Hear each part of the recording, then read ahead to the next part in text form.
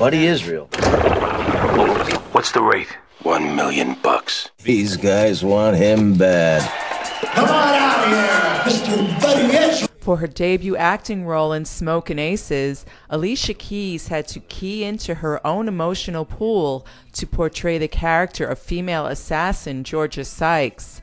Alicia worked closely with an acting coach who gave her the tools to access her own feelings of anger and desperation that she could then bring to the role. Was really therapeutic for me as I was working with my coach.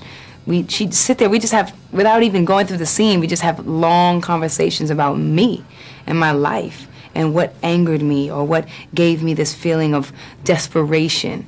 And I have to physically and verbally express that to her, which is hard to do and hard to come to terms with on your own.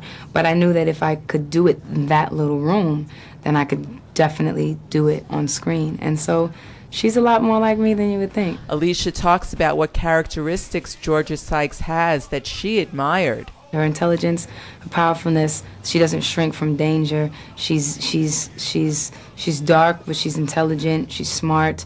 She's driven. She's yeah. She's pretty bad. Director Joe Carnahan gave the songstress a book of CDs to also help her along in getting to know her character. You with me, baby?